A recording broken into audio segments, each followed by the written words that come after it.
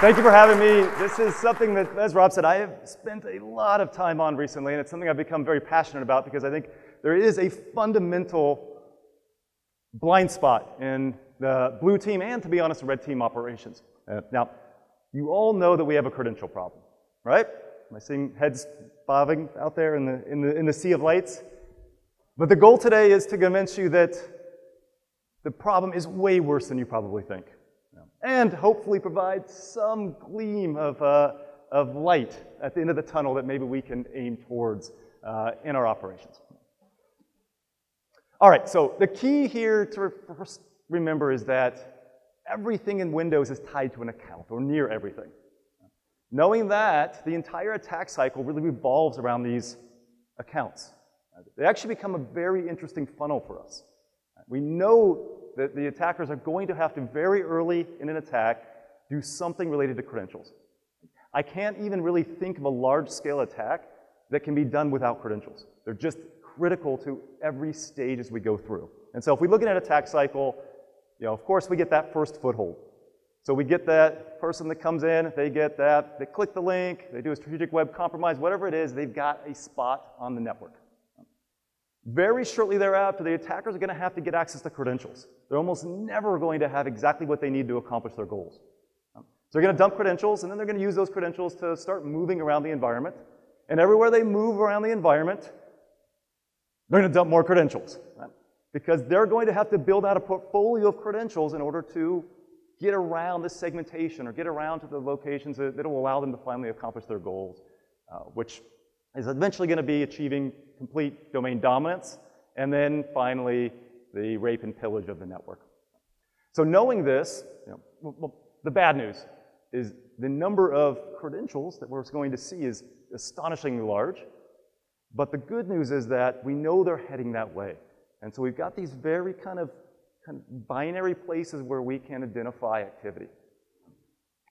Now, the other key thing about some of these credentials we'll talk about today is that unfortunately, some of them may persist even after remediation.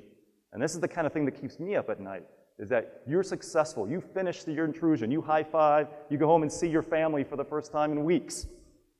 And there could be still credentials out there that, should they get that initial foothold again, instantly give them access back to domain admin and dominance of the environment. And so that's what we'll talk about today, is this idea of the attack cycle and what credentials are going to be part of that. So, this tweet makes me so happy and so sad at the same time.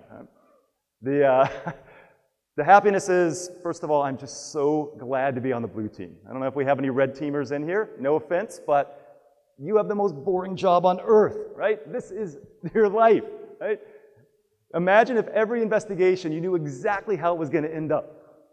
We are making it far too easy for attackers. It's literally a 140-character pen test report, which is also what makes me really sad about this, because I wish I could write reports in Twitter format.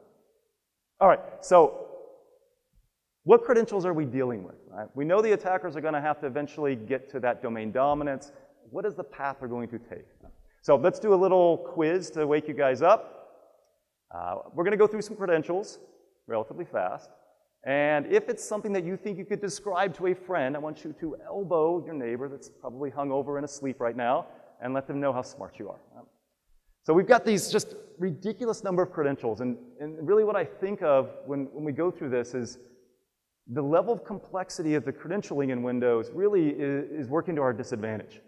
Half the time we don't even know what we can or what we should be protecting, let alone how to actually protect it. And this list is by far not exhaustive. It's just getting more and more complicated as we get to the newer versions of the OSs.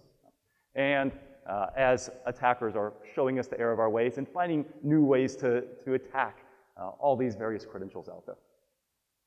So we obviously don't have time to go through all of those. That's homework. But we do need to talk about a few of these so we can kind of understand where Microsoft has been going with some of the new mitigations that have been coming up. And so, as Rob mentioned, hashes. Right? Not the most exciting of topics. You've probably all known about the hashes and credentials forever. But the idea of a hash, of course, is a representation of the password in Windows. This is the MD4 algorithm. And if you get the proper hash in a domain, you pretty much can unlock any piece of information in that domain you need. You just have to find the right hash to get there. Now, the hashes, in general, you've heard of hash dumping. So if we can dump the hashes off the system, we may be able to then take those and crack them. And so the old school method was this idea of rainbow tables or even brute force cracking. If you're lucky enough and the password is not complex enough, you get the clear text password. And then the cool kids started to do something called pass the hash, which undoubtedly most of you have heard of. This is the idea of now I no longer need to actually crack the hash. Now I can just reuse the hash. Not a bug, it's a feature within Windows. It allows things like single sign-on. And so multiple tools came out. Windows Credential Editor, you see on the bottom, was one of them that really started taking advantage of pass the hash. We'll see some examples of mimikatz, which undoubtedly many of you have heard. But the idea here is that we can take these hashes and start to use them now through the environment. And so, as an example, gsecdump, very common dumping tool. And you can see it's relatively simple to run. Now, one thing to keep in mind with hashes, if it's a local account, hashes are in the registry. If it is a domain account, the hashes are in Active Directory. The only time those hashes will be present on a system is during an interactive session with that system. When a user logs out, those hashes aren't present anymore, at least not on the more modern OSs. And so we do something like gsecdump on a system like this, and we see a ridiculous number of hashes. So basically, these are all nicely formatted, just ready for cracking or reuse in a pass the hash attack. And the reason why we're seeing so many in this particular example is this was actually on a domain controller. So typically, you would run this on, say, a workstation, and it would only be whatever active sessions are on that system. But this is exactly why sometimes you will see on your domain controllers attackers taking the really dangerous step of running something like gsecdump because the risk and reward benefit here is great. And so we've got all these active sessions on the domain controller. They pretty much can pick and choose whatever they like. And I'll also say here, I'm listing all the tools as we go through a few of these, largely because I want you to go home and play with them. If you have not done credential dumping, you haven't lived, right? So live. And also, to be honest, as I was going through all this, I was actually quite surprised that many of the standard tools that have been around forever are actually starting to be less reliable. If you've noticed in some of your investigations that you're seeing attackers come in and maybe dropping, maybe you're finding even 3 or 4 different credential dumping tools in the environment during the attack, it could be because what we're seeing in the more modern versions of the OS, some of these tools are simply failing. Good news from our standpoint, but if you look back at the revisions, we've got like fgdump and gsecdump. Some of these tools haven't been updated for years, and so they're starting to kind of show their age. And so one of the best ways to learn about this is go to some test systems, run some of these tools, see how they work, see what the output looks like. All right, so once we get the hash, simple pass the hash attack we see here. The way pass the hash works is you can't do everything with a pass the hash attack, but you can certainly do things like SMB authentication, so you can map shares. You can do things like ps-exec, so you can remotely execute things. You can even interact with things like WMI, which gives you quite a bit of power. And so this is mimikatz, and what we're doing here is basically taking a hash that we dumped from anywhere, using that to run ps-exec, and then you can see that we've got a session here on the bottom, which is now a command prompt on a remote system with that new hash level privileges. In this case, it was a domain admin account. So super easy. Mimikatz was, I think, one of the big watershed events in the credential world. It's what finally woke up Microsoft that, hey, we've got a serious problem here, and we better start doing something about it. All right, hashes, easy. Tokens is really why I started to dig into this. What I realized talking with folks is that there was a very, very low number of people that actually had a good understanding of tokens. If you're on the red team, you are abusing tokens consistently, but most people can't even tell you what they are or why they exist. And so think of a hash as this is the authentication, right? So a hash gets me in the door. The token is going to give me an idea of what privileges I have after I've authenticated. And these tokens are everywhere. Every process run by that user will have a token associated with that user. Right? This is how things like Word. So you run Word on the system, and Word you open up a document through that application, well, Word needs to know, well, where you're allowed to access in the file system and where you're not, right? Word has no idea. It's the token that's running, or part of that process now, that identifies kind of where you can access in that environment. Even worse than that are something called delegate tokens. Now take that, and now a delegate token allows you to essentially extend your privileges over the network. These are actually the very dangerous ones. These are the ones that are commonly abused in attack scenarios. So all you have to do is go forward and find a running process that a user account of interest runs. If you have a privilege called the SE impersonate privilege, right, which is basically admin has this privilege by default, you can then steal that token and you can reuse it wherever you like through the environment.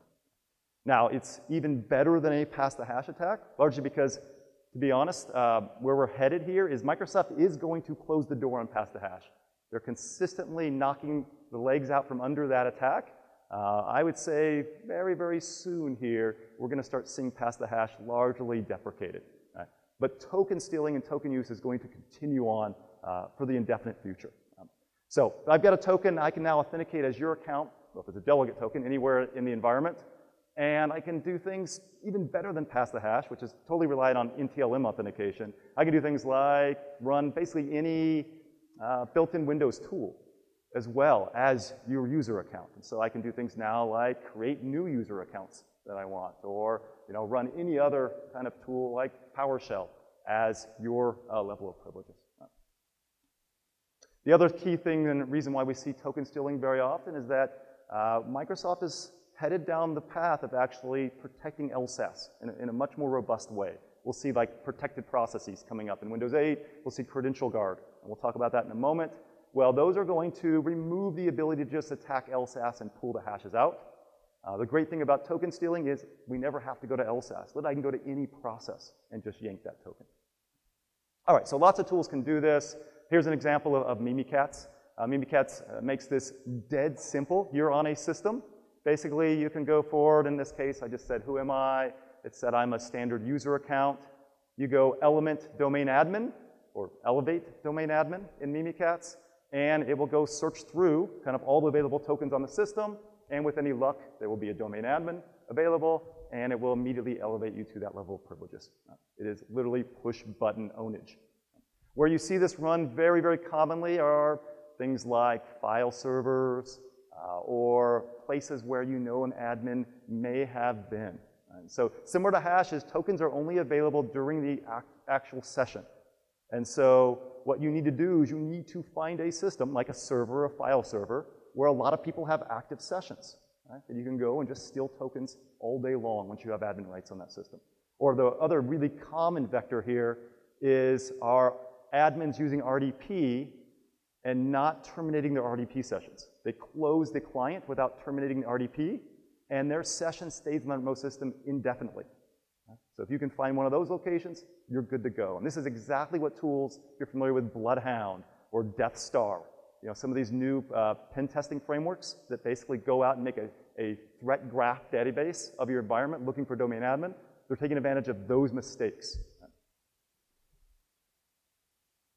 All right, and so this is just showing not only did we get domain admin in this case, we also have the most powerful piece, which is a delegation token here, which means essentially now the entire environment has been owned. So what Gandalf says, and your first key takeaway here is, we have got to pay attention to how our admins are adminning the environment. If you're allowing domain admins to do things like RDP, that is incredibly dangerous. We have to move on. We have to retrain, frankly, our teams in order to basically take into account where they're putting their credentials. In the current enterprise, these credentials are being sprayed everywhere. And it actually is relatively simple. If you're familiar with interactive and non-interactive sessions, the bottom line is if you are on an interactive session in Windows, your token is available, very commonly. Unless you've done some mitigation, that token is going to be a delegate token. And things like your hashes and tickets are also available. So if we take, for instance, if we get rid of RDP and we do things through PowerShell remoting, all of a sudden we go to now not an interactive session, and all of those elements are taken away from the ability of the attackers to gather them and use them against us. So basically, we have to find new ways to admin our environments. Right? None of this is new information. It's just we have to retrain. Right? We have to teach. I think the security community is waking up to this, but I think our admin core are way behind in knowing kind of just how many mistakes they're making and how hard they're making our lives, frankly, in the environment. All right. So boring, right? Tokens, hashes, you came for more than this. Kerberos. This is really what you're all running, right? So Kerberos is the future. Kerberos is the present. It's also the future. Kerberos was supposed to solve all these problems. It's a high-tech credentialing system, and I'm here to tell you, it actually just makes everything way worse. Anytime you add complexity, of course, we add vulnerabilities, and unfortunately, Kerberos is incredibly complex. And so the idea of Kerberos is we have these tickets. You know, back in the days when Kerberos was, you know, created in the lab at MIT, it was supposed to prevent things like these replay attacks. So you shouldn't be able to like officially pass the hash in a Kerberos environment or the equivalent because you shouldn't be able to just replay things like tickets. But it turns out in practice, what really looked strong in the lab actually has to start being kind of lessened or weakened when you get into a real enterprise. And so for instance, remember everything's tied to an account.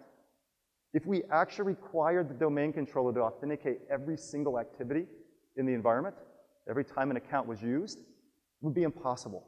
And so what they did is they added on things like the fact that you get a ticket for something, maybe logging into a computer, and that ticket is valid for 10 hours. So now you can do things like pass the ticket attack, right? Which is almost the exact analog of a pass the hash attack.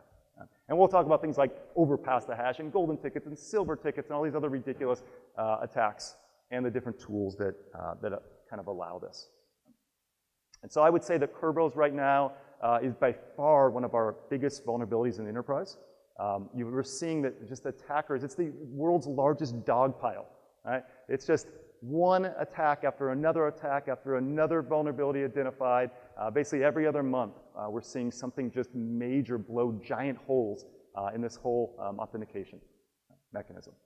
So here's an example of tickets. So you can run a simple command on your command line for klist. It'll show you what tickets are currently available in memory. We can dump those tickets. We just dump them to a file. I can move those tickets anywhere I want. And then I can use a tool, of course, like Mimikatz to do what we call pass the ticket, which is essentially the same as pass the hash. And I can now authenticate anywhere in the environment using that ticket. And so this is us just moving a ticket someplace else, and now I magically become whatever that user is allowed to do. All right, so the number of attacks in Kerberos that seriously would not fit on a slide. I picked out some of my favorites. Pass the ticket, overpass the hash. The idea of this is maybe I only have a hash. Maybe you dump hashes, but there's some pass the hash mitigations in the environment, which hopefully some of you have in your environments. What can I do? Well, you can actually just turn a hash into a ticket using the overpass the hash attack. Things like Kerberos thing. This is one of the more interesting attacks that come out in recent memory. Tim Medine kind of popularized this at DerbyCon a couple of years ago. This is, mind-blowing. If you are a domain user, amazingly, you can request a service ticket for any service in the environment, any computer, any service, with no authentication necessary. Now, you can also ask for it in a very specific way, which basically is an encryption downgrade attack, so that the answer you get back from the domain controller actually has a representation of the password in a hash. So I can basically just iterate through every computer, every service in the environment, grab all of these hashes, take them offline, crack them, and with any luck, I'll find some service account that has very high level of privileges, that hasn't been changed in the last 5 years, his domain admin. I can come back in the environment and I own it. And it's all offline. So it's not something that's easily logged or easily found. Incredibly easy and dangerous attack. And basically, you don't even need admin for it. You basically can be a standard user account and just start Kerberoasting the environment. You're almost certainly all familiar with the Willy Wonka golden ticket. I can create a ticket that lasts forever. It gives me unlimited privileges wherever I want in the environment. Lesser known, the silver ticket. I think this is equally dangerous. Now, this is not an all-access pass to every system in the environment. This is an all-access pass to one system or one service. And so imagine you come onto a computer, you do your big dumping, you dump all the hashes. One of the hashes that you will get there is something called the computer account, which a lot of people totally ignore. Once you have the computer account, you can turn that into a silver ticket, which gives you up to unlimited or domain admin access for that service or that system. Now, what's really dangerous about these is think about your remediation plans. Very commonly, maybe an attacker has just been pivoting through the systems, and we don't rebuild every system they've actually touched because that's just costly. If you don't do that and that computer account password does not get updated, that silver ticket could last forever. And we've seen attackers actually just going in and making sure, just turning off in the registry the update part so that computer account never gets updated. And I bet during your password reset, you're not resetting computer accounts. And so these silver tickets can persist even after remediation events, which is scary. And then finally, it just gets to the absurd. You can go to the domain controller, you can patch LSAS, and you can basically create a backdoor for any account.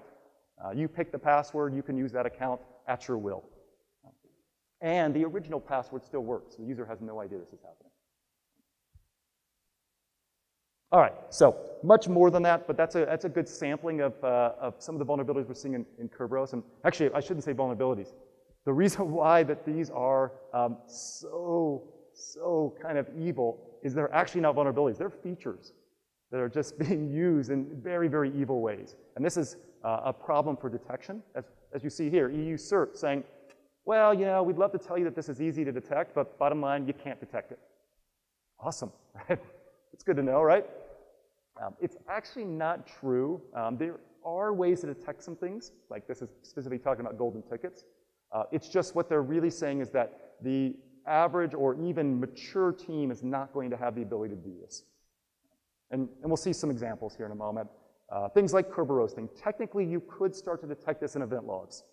Right? The idea here is it is an encryption downgrade attack using the RC4 algorithm. So what you could do in a magical world, if you were actually logging 4769 events, which I bet most of you aren't, you could go through all of those and look for an unusual encryption type of the ticket and maybe start to piece together you have weird activity in your environment. Now the problem is 4769 events, you know, hundreds of these are generated per user, per system, per day. So most people turn these off. And even if you had them, the number of false positives you would get, I've never seen an environment that actually can do this realistically, because you'd be surprised at how many random legacy authentications you have going on in any enterprise. So technically yes, but in real life probably not. Same idea here. If you want to learn more about this, Sean Metcalf has an amazing website, adsecurity.org. This is a must read. He's gone through virtually all of the Kerberos attacks in gory detail. Does a great job of showing things like this. Again, technically, we could go through and look for golden tickets in this way. So you're looking for maybe a domain, but you see a blank in the event log. Or it should be domain, but you see a fully qualified domain name. But I will tell you that if you have the level of granularity to do this, you are impressive, right? I've never, again, seen anybody that can actually do that at scale. Again, so many false positives and getting through all the data sources. Literally, this is, I don't know if we've talked enough about machine learning this week, but this is where we're going to have some AI. We're going to have something that can actually do this for us, because it's not really possible for the human mind, in my opinion. So what I'd like you to take away today is don't go looking for like the tiniest needle in your haystack. Right? Start small. Right? So we can start with things like, the obvious. Remember, we are dealing with authentications. It doesn't matter if someone authenticates with a stolen token or a golden ticket or some hash that they're passing. At the end of the day, they're using that to do something. Right? So for instance, mapping shares, PSExec, very, very common with pass the hash attacks. So I don't need to be able to detect pass the hash, I detect the actual results. Right? So look for those type of activities. Schedule tasks. We see a lot of abuse with like pass the ticket being used to schedule tasks remotely. So instead of trying to detect pass the ticket, which you're not going to detect, you can detect these weird scheduled tasks. BSS admin for the theft of your ntds.dit file on your domain controller. It's a no-brainer. Right? It's a super high fidelity alert if you see BSS admin activity on things like your domain controller. All of these tools, when you play with them, have kind of very specific signatures. A lot of the credential dumping tools actually create new services. So there are specific event logs, like event ID 7045. I'm familiar with that one of my favorites. High fidelity alert for a new service on a system. So it's a great way to catch some of the credential dumpers. Metasploit is a great example of like randomized file and host names. Right? You should be auditing like hosts that are authenticating in an environment that actually shouldn't exist in your environment. It's a great way to find things like Metasploit type attacks. And if you have some more advanced security kind of capabilities, so if you have like kernel level agents running, detecting code injection. So many of these attacks require code injection. And so if you have a way to detect that at scale, then you're way ahead of the game. You should be using that. And then finally, where I think we can get a lot of wins here is behavioral analysis. So things like that break glass local admin account. Why is it being used? Or why did this domain admin account actually authenticate to 24 different workstations in one day? Is that normal? Probably not. Or your service accounts, one of your biggest vulnerabilities. Why is a service account interactively logging into your servers? You know, if it's only a non-interactive account typically. So lots of different ways that we can kind of detect these anomalies. This is the epitome, in my opinion, of threat hunting. Going through your data sources and just looking for the obvious things. All right, that's certainly not going to solve all of our problems, but the good news is detecting this stuff is really, really, it doesn't require machine learning, I promise you. We can do this with a lot less. Right? The good news also, and another takeaway I want you guys to keep in mind here is that Microsoft has finally woken up to this just ridiculous problem that's going on. And so XP, I think, was an unmitigated security disaster. Windows 7 rolls along, and they finally start to implement some interesting mitigations. You're all familiar with user access control, I imagine. Not a security boundary, but it at least stopped a little bit of privilege escalation, so it makes it a little harder, and it leaves more artifacts now when they have to kind of get through the UAC in order to get up to the admin that they require to dump credentials. Interesting enough, I think it was an unintended consequence, but it turns out that UAC also blocks pass the hash because of it's a token issue. And so the fact that when you're authenticating over the network, you can't get a high integrity token, and the pass the hash mitigation is nicely blocked by UAC. So when you get to Windows 7 environment, you should see a lot less pass the hash with local admin accounts. Managed service accounts came out in the Windows 7 world. Now, service accounts are really one of your most probably vulnerable places. And managed service account, what this does is essentially allows you to use Active Directory to automatically rotate passwords on your service accounts and make them highly complex. Now, in Windows 7, this was a very, very difficult thing to get working correctly. We're going to see we get an upgrade in future versions of the OS. And probably most importantly in Windows 7 is that all these wonderful mitigations we're about to talk about in Windows 8 actually got pushed and backported back to Windows 7 with this patch. And so if you have not gone to this patch level on your Windows 7 systems, you're missing out. You need to get there. All right, so Windows 8 was really, this is the world of Mimikatz. And so this is when the sleeping giant of Microsoft finally woke up and said, well, maybe we should actually do something about these ridiculous attacks like pulling clear text passwords out of memory. You know, or maybe we should try to finally mitigate things like pass the hash. And so we get things like removal of the clear text, single sign-on passwords out of memory. So post Windows 8, we shouldn't be seeing those anymore. Protected processes are trying to do things like LSAS, protecting it so it can't be injected into by any random process. I have an asterisk next to it because it's not very effective. Probably the best thing about protected processes is you get additional logging. The remote credential issues. So how do I protect my environment where I have admins RDPing everywhere? And so we get things like that restricted admin. So restricted admin, when you use that, your tickets, your hashes, your credentials are not cached on those remote systems, right? So it's protecting, it's allowing you to actually do remote admin without putting your credentials at risk. So it's absolutely something that should be part of our admin's process. Domain protected users group, probably the most important mitigation step in Windows 8. This is a special group that you can put your highly sensitive users in, and when they authenticate to systems, their hashes cannot be used for NTLM.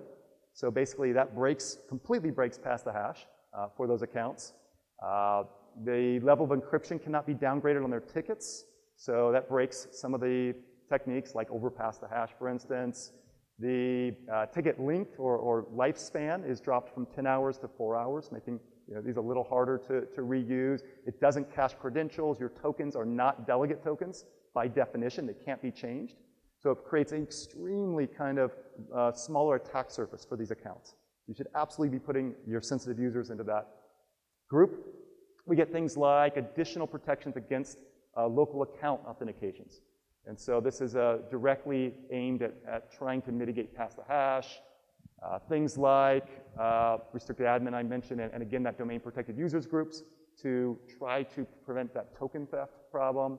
And then finally, an upgrade to the managed service accounts. This one, called group managed service accounts, is actually realistic to get working. And this is a fantastic way to get some control over those very sensitive service accounts. Windows 10 comes along, doubles down. We get something called Credential Guard. This is now moving your tickets, your hashes, into essentially a hypervisor, right? So, or essentially into a virtual machine with an extremely locked down instruction set. Right? So this is basically breaks all known credential dumping tools currently in play. It's a very strong security boundary. I'm not going to say that it's going to protect us against everything, but certainly it's getting there. And so it's something we need to be looking for. Device Guard is like application whitelisting. I think that's going to be very difficult for environments to get working, but it also can protect against these credential dumping tools. And then we get an upgrade to restricted admin to now something called Remote Credential Guard, which again allows you to do things like RDP through the environment without putting all your credentials at play. And now it's not just admin, it can be any account that can use this group. All right, so kind of wrapping things up, I'm not going to go through this in depth. This is really for when you go home and you start to noodle over some of this. But each one of the different attacks we talked about can be mitigated through many of these different new features within the Windows ecosystem. And who are my Mac users? And we have a few here, right? So I want to make this simpler for you guys. So instead of really getting too deep in the weeds for you, things like protect tickets, protect hashes, protect your domain admins, right? So start here and then go back a slide and dig in a little deeper. And so finally, how do we actually make some sense of this? What is the key things that I'd really like you to take away here? Bottom line is that domain protected users group. That is a huge upgrade. If you can start to architect your environment and start putting your sensitive accounts in that group, you greatly reduce the attack surface of those accounts, right? Those accounts basically become almost useless to an attacker once they're compromised. Right? Planning for Credential Guard. So getting it, if you're trying to justify upgrading in your environment, getting to Credential Guard, getting to Windows 10 and Server 2016 and Remote Credential Guard is a giant upgrade. This greatly reduces the ability to actually get those tickets, get those hashes. It's not going to protect everything. There's still some token-based attacks that this won't protect against, but it is a big upgrade. Getting a handle on your service accounts. Even if you don't go to this level, which is this automated kind of rotation of all your service accounts, the biggest takeaway from today could be just going and auditing what your service accounts are. These are usually highly privileged accounts that everyone's afraid to change because you don't know what they'll break. They're even hard sometimes to actually remediate when you need to do a full password reset. So get ahead of the game, audit those, and actually get to the next step, put something in place to just automatically rotate them as well. And then finally, where I think everybody's headed, or to be honest, I think we're going to have to head to actually finally kind of get some control over our credentials, is what Microsoft has been touting for quite a while now, which is basically tiered admin, which is you have the ability to basically restrict where your different accounts are. Have a level where only domain admins live, a level where only server admins live, and where only workstation admins live. And the three never cross paths, right? If your domain admins only ever log into the domain controllers, those credentials aren't anywhere else to compromise. So you literally, attacker cannot make the jump up to that domain controller without a direct assault against the direct domain controller. Right? This vastly, vastly improves the security posture of an environment. This is probably where we're all headed, whether you like it or not, and it's going to require a pretty big architecture change.